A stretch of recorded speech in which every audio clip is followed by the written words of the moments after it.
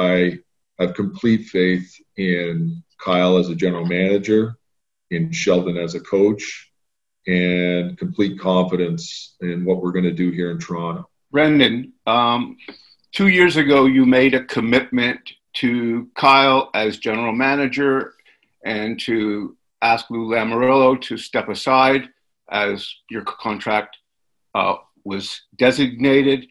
In the 2 years, you've added John Tavares, you've added Jake Muzzin, and the team has gotten worse. How do you explain these 2 seasons? Well, I think that we certainly acknowledge, and we talked about this just about an hour ago. I think that we certainly in some ways have taken a step back, but we're really determined in a way to, in spite of that, we think that there's an opportunity to take more steps forward. I think that, well, first off, I want to say, I have complete faith in Kyle as a general manager, in Sheldon as a coach, and complete confidence in what we're going to do here in Toronto. I think that obviously I'm not going to talk about other people that are with other teams, but I am going to talk about the direction that we're going now. It's a difficult thing to talk about when you're 2 days removed from losing.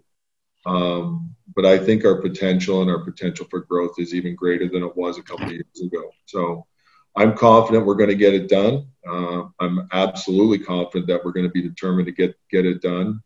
We just have to go to work. And on days like today, you know what? You got to face the music, and it's not pleasant. And we won't be the only team doing this. Every team, other than the one team that wins the Stanley Cup, will be having these same questions and talking about what about next year and what changes can we make.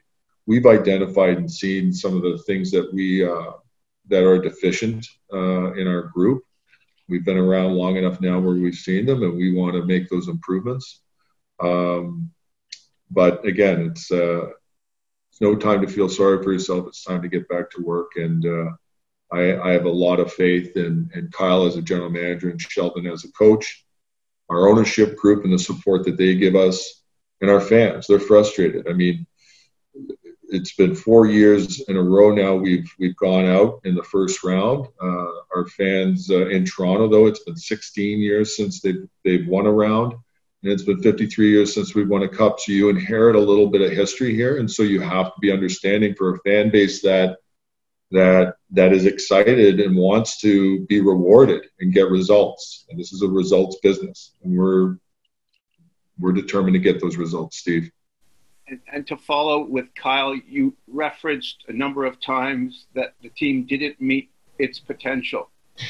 Is it possible that you and Brendan and the staff has misread the potential of this group? No.